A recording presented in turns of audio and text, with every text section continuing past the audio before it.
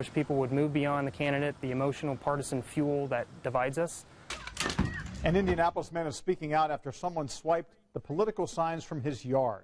He says he caught the theft on camera, and he told Eyewitness News reporter Emily Longnecker that he's taking the evidence to police. Emily? Well, John, everywhere you look here on Central Avenue in the 5600 block of Meridian Kessler, you see different political signs, all of them different, representing both sides. But the guy who keeps putting up this Trump sign says he's having a hard time hanging on to it. Check out this cell phone video he recorded Saturday afternoon. When you zoom in, it might be hard to see at first, but that's a Trump sign in the back of the little black car that quickly zooms away.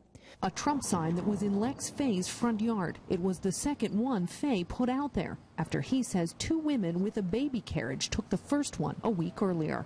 That time Fay wasn't rolling, but says the women stopped out in front of his house. He could see them from where he sat in his office. A minute later, Fay says he went outside and his sign was gone. As if they actually did have a kid in the stroller, then yes, that's stealing, like right in front of them.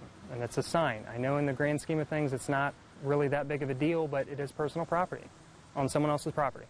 Fay says he's also had a Trump bumper sticker defaced while parked downtown.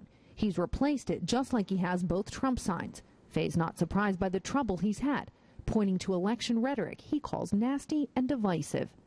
You know, our opinions don't really matter. It's just the fact that we can express these opinions. That's what matters. And if we turn on each other for our difference of opinions, you know, I just think we need to be uniting behind our common bond, which is the ability to express those opinions. That's what makes us unique. Fay has a message for the people taking his signs.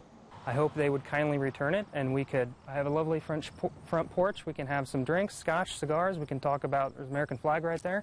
I mean, we can just chill out and have a good time. Fay's got a new sign out front. He's hoping a third time's the charm, and he's got metal cables around the sign and tree out front to help ensure that it is. Now, Fay says he did report the second incident to police, but he is not interested in pressing charges. Police say they've had similar reports of other political signs being taken. They said it is theft to whoever's responsible, whoever is taking signs out of people's front yards.